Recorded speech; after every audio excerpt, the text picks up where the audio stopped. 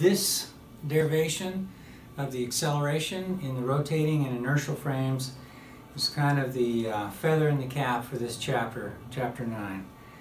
And so what we want to try and do is to try to relate the accelerations. In the last concept we related the velocities. We now want to try and relate the accelerations. So what I've done is replicated for you concepts 9.3 and 9.4.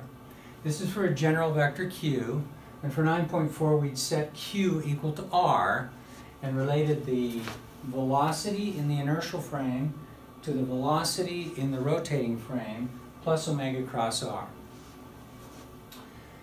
Now in order to do accelerations, what I'm going to do is set q equal to the velocity in the inertial frame and plug that into equation 9.3. So q now is going to be this velocity, so we'll get an acceleration. Let's see if we can manage it. There's a d by dt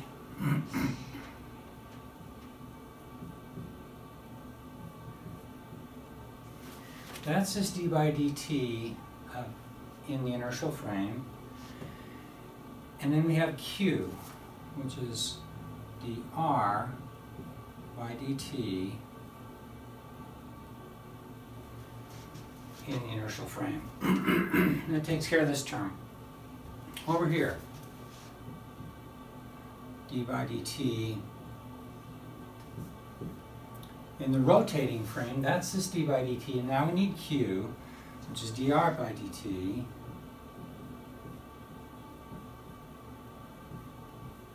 in the S0 frame, plus omega cross q, but again q is this dr by dt at S0.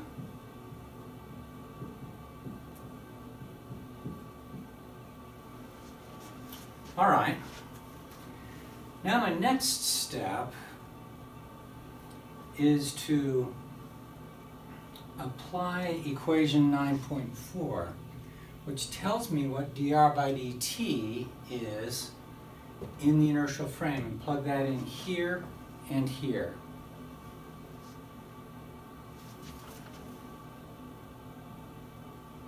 So that'll be d by dt in the S frame, and now I'm going to use equation 9.4 to replace this dr by dt in the inertial frame with this mess here. Okay, dr by dt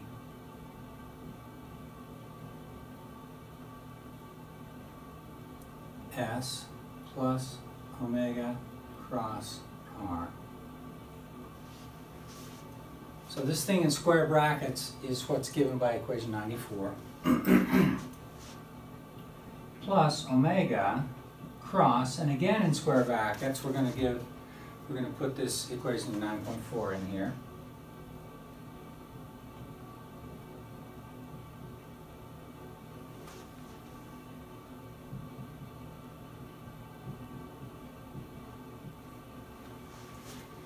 All right, that looks like your worst nightmare, and I don't blame you, but we're actually almost there.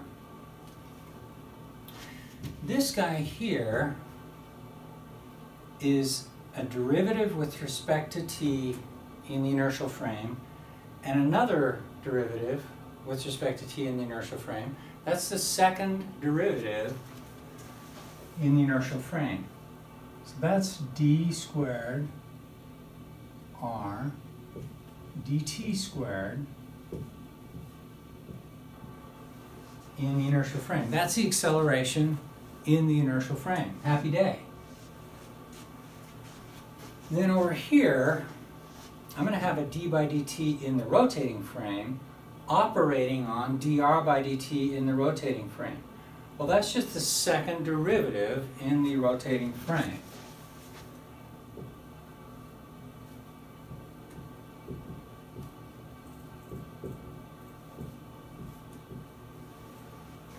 That takes care of that term. Then we have a d by dt of omega cross r.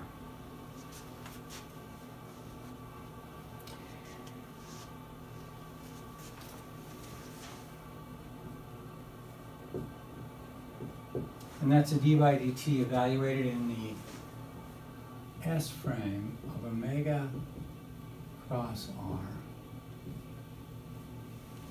That takes care of this term. Then we'll have an omega cross dr by dt in the S frame.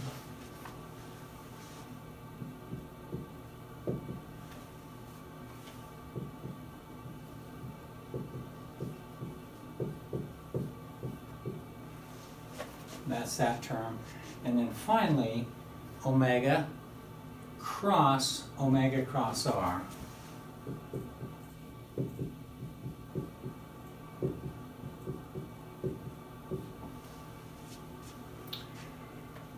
All right, I'm going to write this one more way, and then we're going to look at it for uniform circular motion.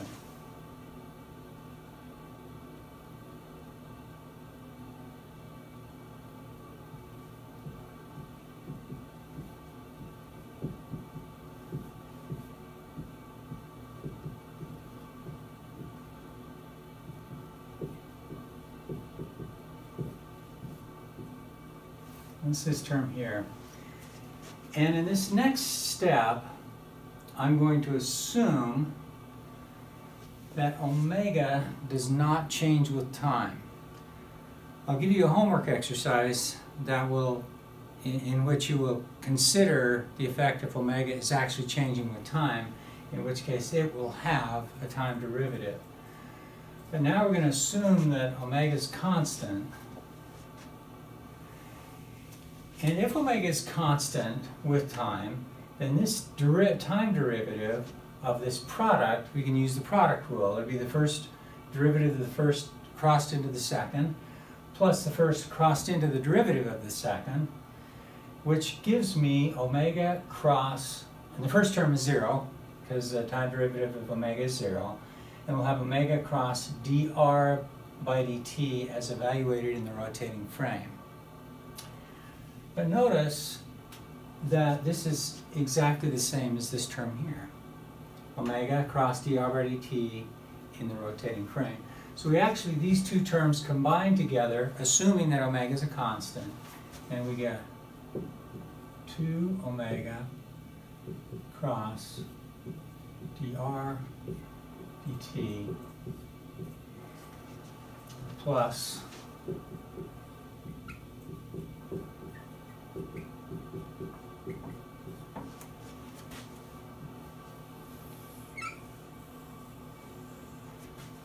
so that is the relationship between the accelerations. It's, I think you'll agree, a lot more exciting than the relationship between the velocities. Let us apply this in the special case of uniform circular motion.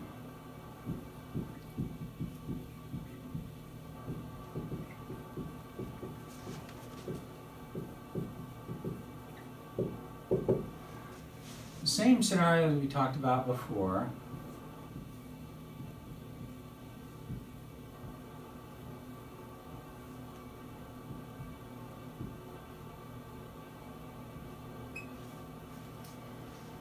And an object that's mass m, that's rotating in a circle in uniform circular motion. Its speed is constant, and now we're interested in its acceleration.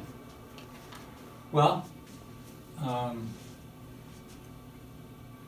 certainly dr by dt, let me let you say what that is. Well, say if it's positive, negative, or 0. dr by dt is the velocity of this ball as seen by the rotating observer. You say, well, I think that's 0, and I say, yeah, you're right, because that rotating observer sees that r vector always pointing in the x direction. The r vector is not changing. So that's just plain 0. So that kills this term right off the bat. And then I would ask next what d squared r dt squared as seen in the rotating frame would be.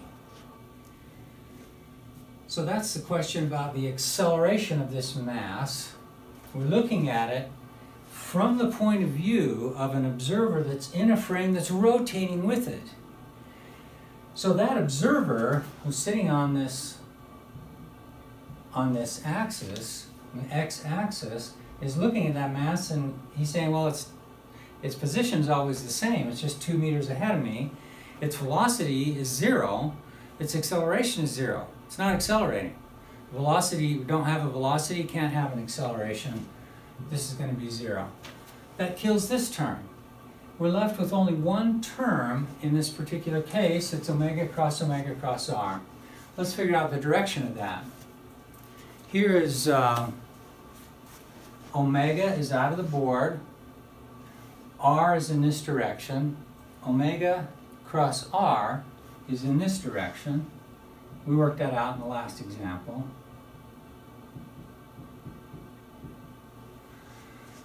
Now we need omega cross r. Well, here's omega, and there's omega cross r. Let's place them tail to tail.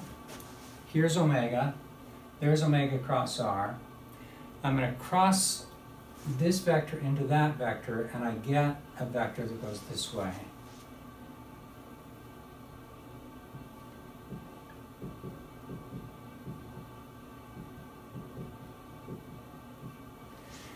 What direction is it pointing in? It's pointing toward the center of the circle. So we see that d squared r dt squared, as seen in the inertial frame, equals omega cross r. And that points inward. You say, well, that's all well and good. I've never seen that before. I say, yes, you have. Take the magnitude of both sides of these. This will represent an acceleration, and this guy over here, the magnitude of omega cross r,